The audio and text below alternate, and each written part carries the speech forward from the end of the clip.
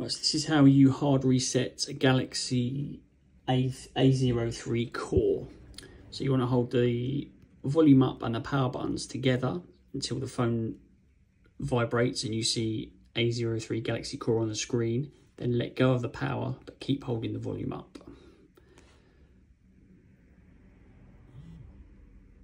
So now let go of the power, keep holding volume up. Now let go of volume up when you see this screen.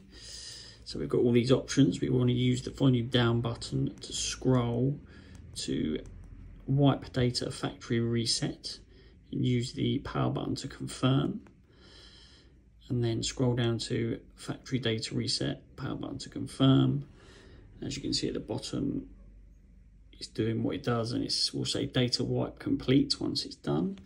And once it's done that, you select reboot system now by using the power button, and you can see the phone will power off, power back on, and when it comes on, it'll be completely wiped, nothing on it at all.